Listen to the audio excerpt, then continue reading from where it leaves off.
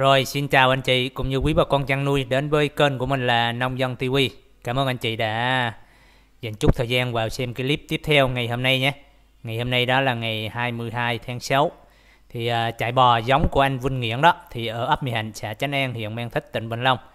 Thì cái lô này 5 con bò mới rất đẹp. Đó, trại thì có số lượng bò rất nhiều nhưng mà chia trong cái clip này chia sẻ 5 con bò độ này nha. Đấy. Thì ba bơ con nào mông đuôi cũng rất là phơ, bò lỡ hết rồi. Đó, bò 13 tháng rồi nha, có con 13 tháng. Đấy, dài cực kỳ đòn luôn. Đó thì anh em nào muốn tham khảo cái lô bò lỡ vỗ béo này thì liên hệ với trại bò Vinh NGUYnh. Thì có số Zalo đó, bà con muốn xem chi tiết thì gọi qua số Zalo. Thì nhanh tay gọi liền. Đó, lô bò này rất đẹp nha. Đấy. Xin chào cô bác chị luôn. Hôm nay là cái gì, cái lô này là trại bò Vinh NGUYnh có về lô này 5 con bò lỡ nha. 5 con ba bê không à. 4 con ba bê đen, 1 con ba bê kem. Bò này nằm khoảng 13 tháng. Sỏ vàng 4 con sỏ vàng, 3 con sỏ vàng. Rất là lực luôn. Này bò lỡ nha.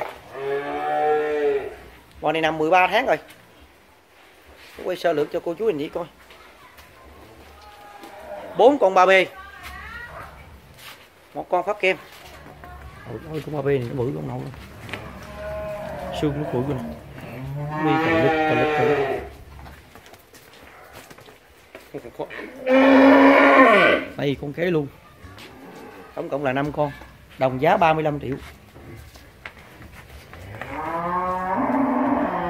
Ôi con này con ba bê này cái đòn nó dài hết biết rồi.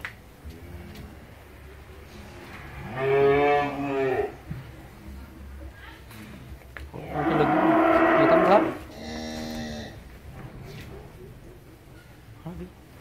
Thì 5 con này con nhỏ tháng nhất là 10 tháng. Còn con lớn nhất là 13 tháng. Để cho cô chú anh chị con. 35 triệu con.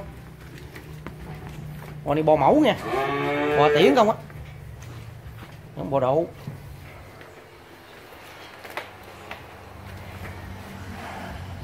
Năm con đồng giá 35 triệu. Quan không?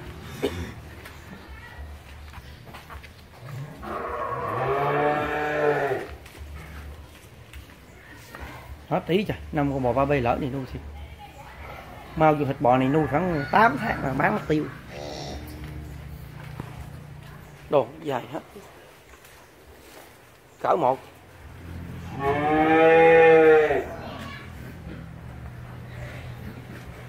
Cô chú anh chị nào bắt 5 con bò này thôi nuôi tấp hành luôn.